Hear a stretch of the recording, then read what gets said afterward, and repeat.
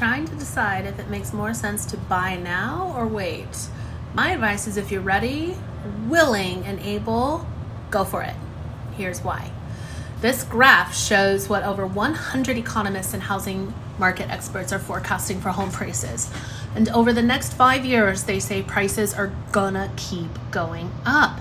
And while the number varies each year, we're still looking at around a 3 to 4% rise per year. So what does that mean for you? You could wait, but based on this, if you do, buying a home is just going to end up costing you more money.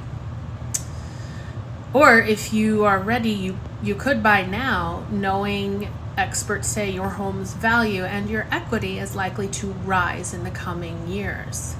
So if you're ready, or at least curious, give me a call, send me a text. My contact info is in the description.